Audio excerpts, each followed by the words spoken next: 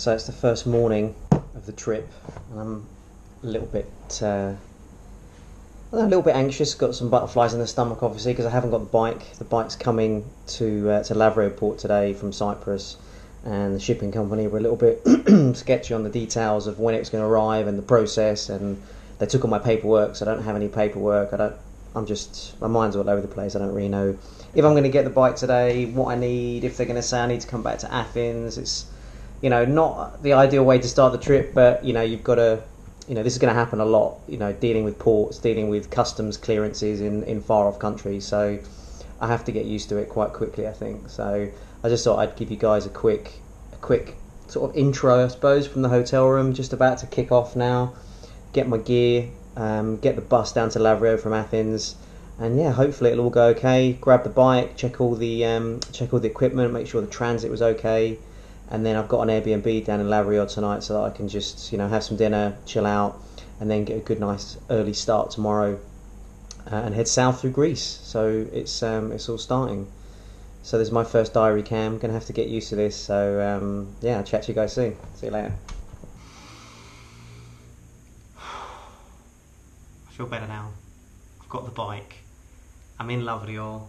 It's parked outside. I'm in this nice little cottage that I found on Airbnb, and I'm ready to go. It's just a massive weight off my shoulders from this morning, because I was just really I just didn't feel good at all. I didn't know if the bike was going to arrive. I didn't know where it was. I didn't know what the process was. And you just kind of think, you've been practicing and preparing for this trip for 9 months, and then the absolute protagonist that's everything, all the equipment, all the helmet and the tools and everything, it's all on that bike, and I just didn't know where it was, and I couldn't get in touch with the tracking company. I was kind of freaking out because it's day one, and I guess it's just all new really. So I feel much better now. I've had a shower, I've chilled out. This place is absolutely lovely. The lady that owns the place, Miranda, was super helpful at the port as well. So, and she gave me a lift as well from the bus station, so that was good. So yeah, I'm a little bit tired, a little bit groggy. It's been a long day's travelling on the bus for like 4 hours from Athens. But now I've got the bike, I've got all my kit ready to go, packed. Unfortunately damaged my bag in transit, but it's not a big deal.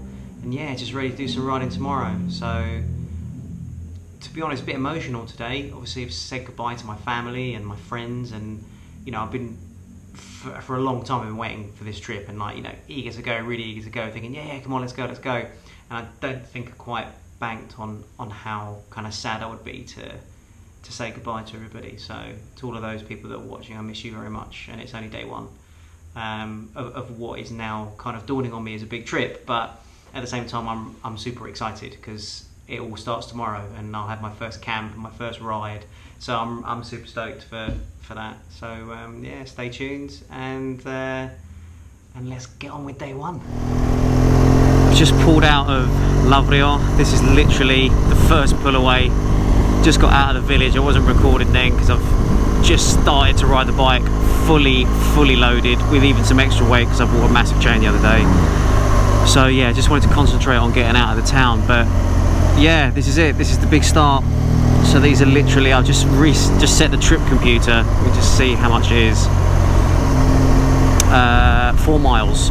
So I've done 4 miles of my round the world trip, and I'm trusting my sat nav this morning because there was this random power cut today in the village. They cut the power off between 8 AM and 3 PM, so everyone's kind of making do. But obviously this morning, when I wanted to check maps and check GPS, and I was going to do it last night, I just thought, no, I'm a bit knackered, I'll have some dinner and chill, do it in the morning. And then I couldn't, so I am trusting the Garmin GPS, which up until now has not been the best. So let's hope I get there.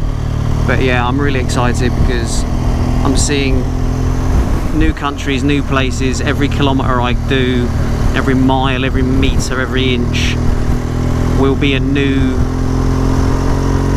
adventure, and it will be somewhere that I don't know if I'll come again. It's just once in a lifetime. So I've just got back to Athens now, and I'm just so stiff wrist riding, making rookie mistakes, dicking around in the gearbox, I'm just riding like an absolute rookie because I'm obviously nervous. I don't know why. I've been on the bike for about 9 months I've had this bike now. It's an absolute peach. I love it. I absolutely love the GS. Didn't think I was going to get one, but then I did because it's amazing. But anyway, that's another video, will be the review. I'm just riding like a dick, and I just thought I would let you know, because I'm clearly going to have to work on this. Obviously it's the first day, a little bit nervous, but just, yeah, I'm back in the city as well, surrounded by cars, 4 lanes. It's just not where I want to be right now, you know. I want to just get out of Athens. I'm aching to get out of the city. I remember years ago when I decided that this might be something I want to do, and obviously I was watching Long Way Round, and that was a huge inspiration. I think a lot of riders and adventure riders love that show. And I remember that very first episode when you and Charlie are just gagging to get out of London, and you just think, oh, okay, where am I going? Straight or right? Straight or right? 40 metres straight, okay.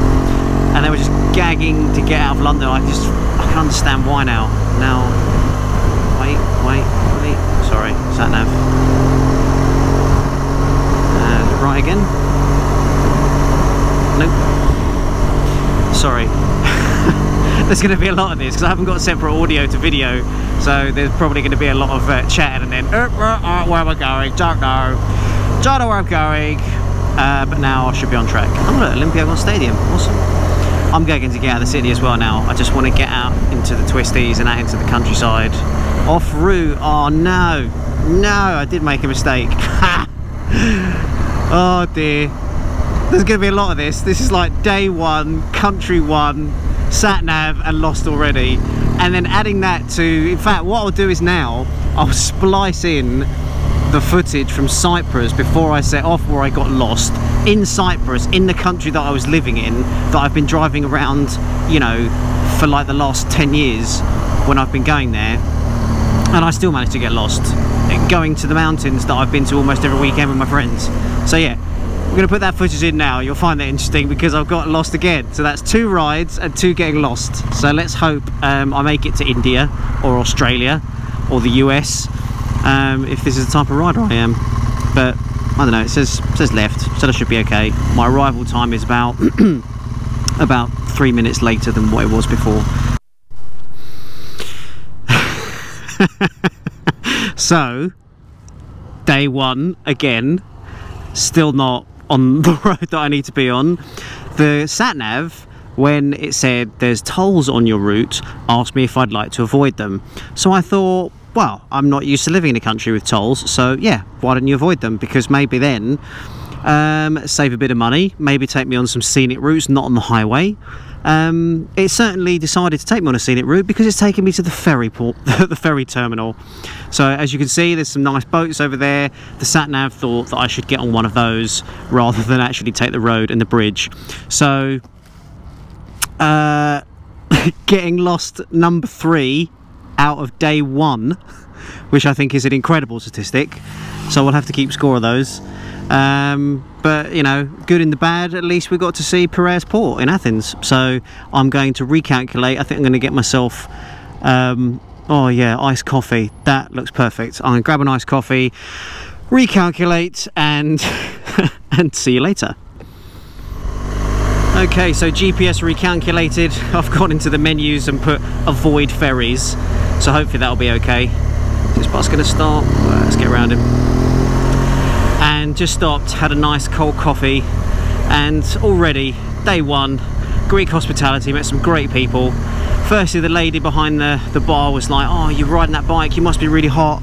I was like, yeah, I'm pretty hot. So she goes, oh, here's a free water, you know, just to keep you hydrated. I was like, oh, thank you so much. And then put my helmet on the side, and there was these 2 guys kind of sort of looking at me, looking at the bike. And they were like, oh yeah, we're bikers as well, make sure you keep your helmet nearby because it can be a little bit dodgy around the port here. And then we got chatting, and they were telling me how they work for this electronics company and how they're going around the world and different countries, and I told them about my trip, and they were, you know, really nice and sort of wished me well. And that's the whole point of this trip. I mean, I hope you guys have had a chance to go on sprocketsquare.com and check out why I'm doing this. But if not, I guess what a perfect opportunity to explain why. You know, this is what the trip is about. It is motorcycles bring out the good in people, in the good people obviously. I'm not sure about the bad ones yet, but by and large, motorcycling people, they realise that you're a bit vulnerable, and they realise that, you know, sometimes you need a little bit of help, and everyone just seems to be really super nice and really kind. I'm a bit too far past the lights here. And that's what this journey's about. It's about going around the world. It's about riding my bike, meeting people from all different walks of life, and hopefully bringing out the best in everyone, and meeting some great people, and showing that all the rubbish and the crap that's going on right now with politics and with racism and intolerance and all of the turbulence that society is dealing with now across the world. It's just, what is the point? There's no time. There is no time. There's no resource, not enough resource to bother with hate and intolerance. I mean, it's just such a waste of time.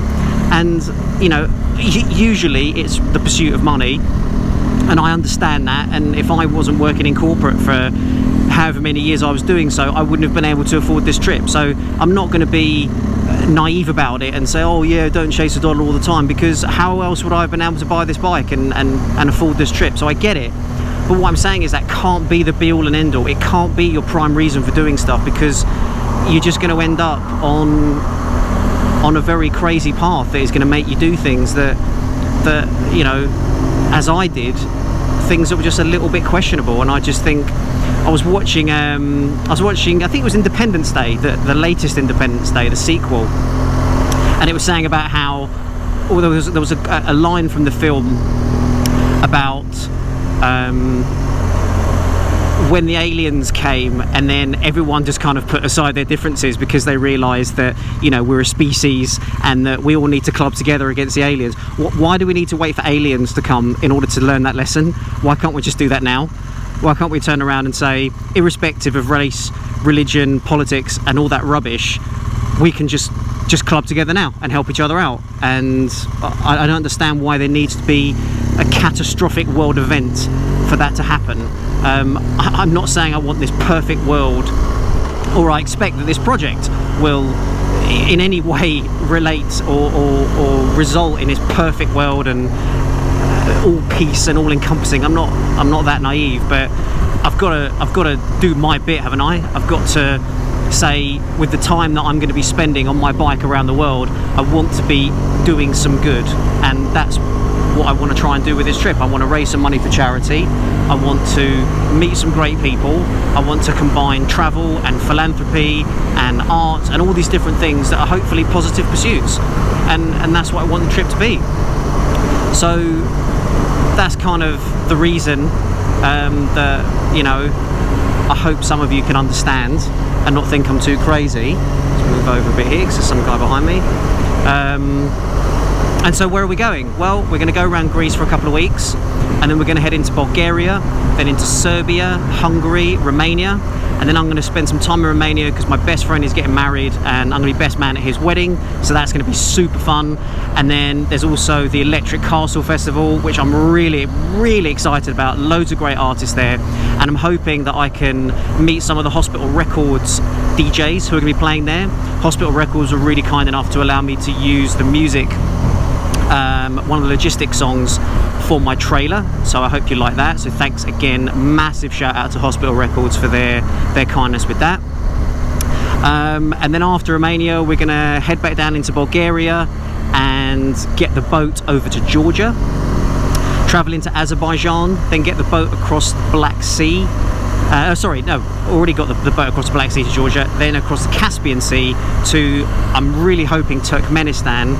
That is going to be absolutely amazing. We're going to go to the Gates of Hell, which you should check that out on the internet, do some research. The Gates of Hell, in the middle of the desert. It's this huge methane gas crater that's been burning since, I think, like the late 70s or something, which is just super cool. I can't wait to see that.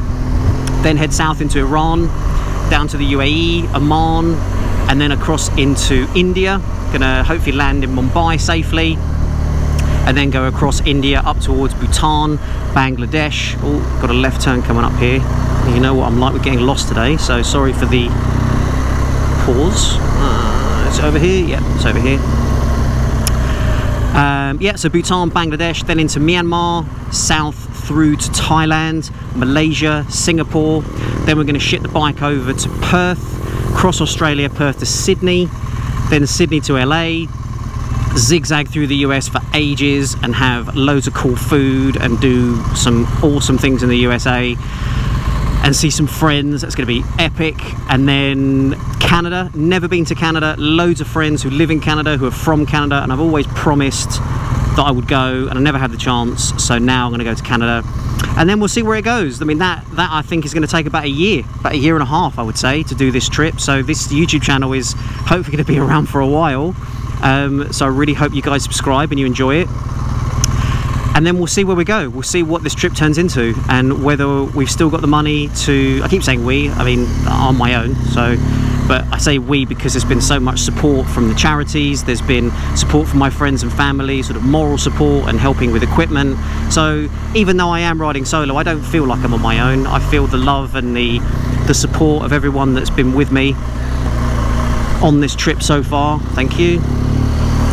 And yeah, we'll see how it goes. And then maybe South America, maybe we'll go all the way down to South America and then we'll cross over to South Africa and then go through Africa. I don't know.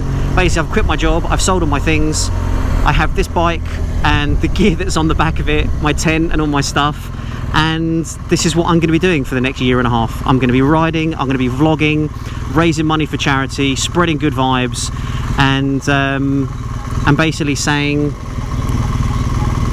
that is, in my opinion, a positive pursuit. It's about enjoying life. It's about all those things. So yeah, sorry for rambling, but I guess there's a lot to get through on the first day because you guys have probably got to this vlog and thought, oh, it's just another vlog guy on a bike.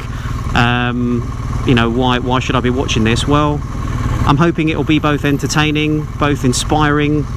I'm sure there's going to be a lot of hard days, and there's going to be some absolutely amazing days. So yeah, I hope you enjoy it. So now I'm going to get out of Athens and make my way down to Nafplion and get in the sea. Not in the way that Facebook group says get in the sea in a bad way. I mean in a good way. Get in the sea, spend some time on the beach and cool off because it is roasting. Absolutely roasting today. So I'm going to stick some tunes on and off we go. Gas, gas, gas, gas, gas! Now that is what I was hoping for today. Beautiful horizon, blue sky, easy road, smooth. And this is the start of just coming off the highway now down towards Nafplion. And the campsite that I'm going to is a bit further past Nafplion, but unfortunately the sat-nav doesn't have the name of it. So I'm just going to stop off in Nafplion. Might have to, yeah, turn it right here. So I'm going to have to stop off and see if I can see where it is. But this is just already what I was hoping for. In case you're wondering, yes, I did take another wrong road. This doesn't look like a main road to me either. But it is along the way. It will get me there. Because I've abandoned GPS now. And I'm just using it as kind of... I looked on my phone and used some 4G. Which probably cost me about 700 euros to check where I was on the map. Because I'm on pay as you go. And... yeah, I'm just kind of following the names of, you know, where I need to be. Trail of breadcrumbs to the campsite. So we're on this little windy track. We'll get there, don't worry. We shall get there. And I just saw a massive snake, literally the size of a French stick. I mean the loaf of bread, not Frenchman's. I will try and keep the channel clean as much as I can. This is a family channel. I'll try not to say f too much. Oof, pothole city. And yeah, I need to get back to navigation.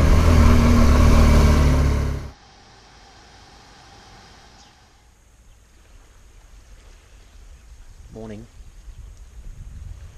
This is a nice thing to wake up to. This is the first morning after the camp, first night in the camp. I didn't take a diary cam last night because I left half the stuff on the bike and half the stuff in the tent, and I was already in there and in my sleeping bag, so I forgot to do that. So sorry about that. I'll have to remember in the future. But yeah, it's a good night. Slept a little bit. It was a bit strange sleeping in a tent for the first time in a while, so a little bit of an achy arm and achy back. But no, it was all good otherwise. So we're in Nafbilon now, in this lovely campsite called the New Triton campsite, and Mr. George and Mrs. Sophia, they're really nice, so that's good. And yeah, just a quiet little morning. This kind of first camp day, having a cheeky coffee, looking at these beautiful mountains. I don't know if you can see those. Yeah, it's just really good. Feel good. It's a little bit quiet. It's being surrounded by so many people, like family and working on all the trip build up and stuff like that, to then being completely alone. It's it's not bad, but it's certainly different. It's certainly going to take some getting used to. I'm sure I'm going to meet people along the way, and maybe meet some other bikers. I don't know if there's any other bikers out there who want to join a few legs of a crazy trip. But yeah, it's just nice, just enjoying the peace and quiet. I'm going to chill here for the day. I'm not going to pack up camp and get off straight away. There's no rush. There's nowhere to be. Just going to enjoy a day by the beach, sleep here again tonight, and then head off further south down the coast. Going to go to Tripoli, going to go to Sparta, and then the south coast, and then see where I go. Maybe turn left, maybe turn right. So yeah, we'll see how it goes.